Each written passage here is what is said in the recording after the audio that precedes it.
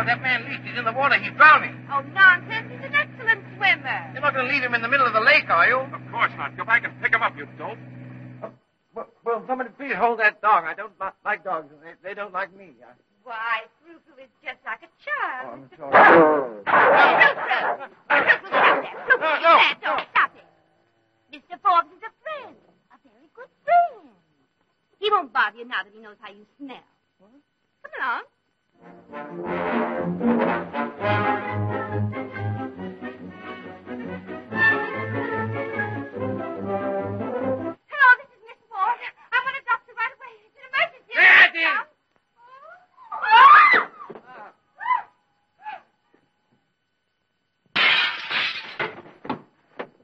Nothing can stop us now. Our troubles are over.